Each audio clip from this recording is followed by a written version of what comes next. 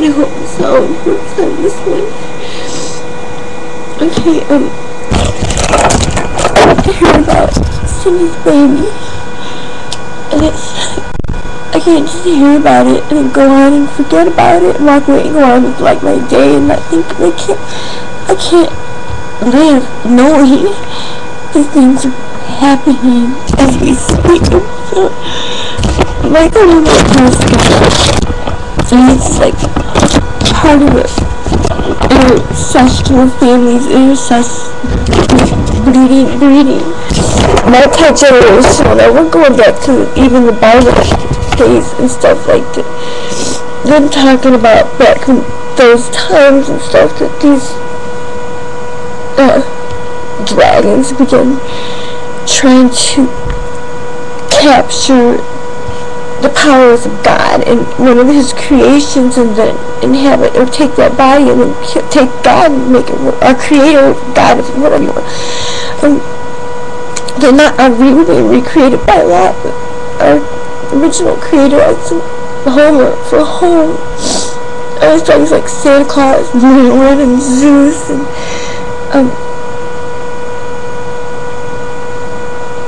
Gandalf, kind of, you know, Santa Claus, that's Green Man, but he,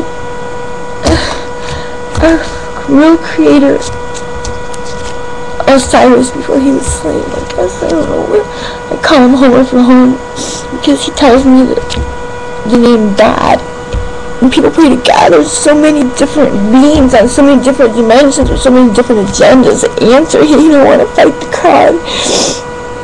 But Homer for home don't mean God's name is Homer. It's just like call him that. But so in the days when I read about the Revelation is a chapter that was added on to the Bible way after there was a whole Bible. You know, it's like the Revelation part are people that were used for controlled breeding through certain bloodlines in order to capture certain DNA in certain people by controlled breeding, incestual babies. It's these families that we're all doing, it's all incest families, and to keep the bloodline pure so that they can get this DNA back and try to capture this DNA of our creator that loves us. Homer, Osiris, before he was slain, of the King Leo, not the young King Leo, the one, the Lion King, the one that ancient. There's a newer King Leo here now. He's way young, younger. So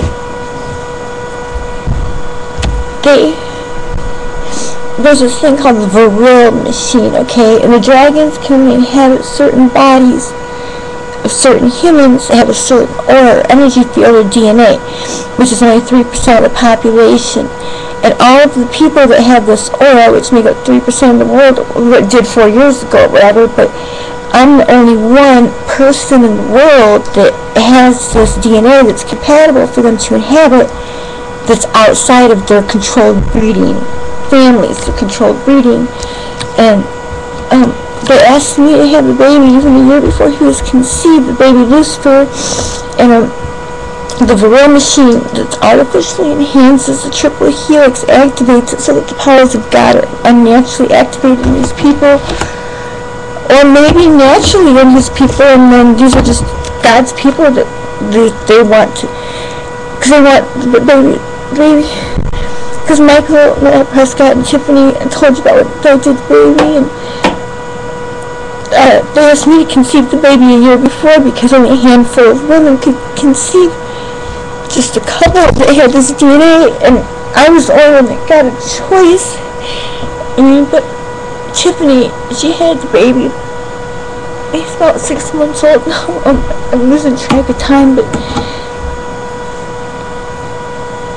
Michael, we started talking. We've had a lot. If you look online, there's all kinds of stuff. We've been through a lot of, we just butted heads for a long time, and then we're friends with butted heads, but then all of a sudden, because he's kept trying to get the girls pregnant, get the son, I couldn't get pregnant with the son. There was some daughters, I think, but every child that they have goes to the real society, the THULE society, that Joe Vidar, he's in Germany. He's over, like, he's a scientist and stuff, and he's the one that introduced Tiffany to Michael and Trinity and me, and told Trinity to come to me, and so Trinity, this was all guided and asked me to conceive. So Joe Vidar is, like, well, super smart, mind control operator, Illuminati scientist. I don't know too many details more about him than that, but, so the baby was born, and there's rituals, because, Michael Noel Prescott and Tiffany Hunholt and Supreme David Rockefeller, okay, Supreme David Rockefeller was the first person ever to be enhanced in this war machine, obviously enhanced triple force, to get the powers of the gods, and these people so they can be controlled by something that's called anorexia, or that spider word, anorexia, whatever, and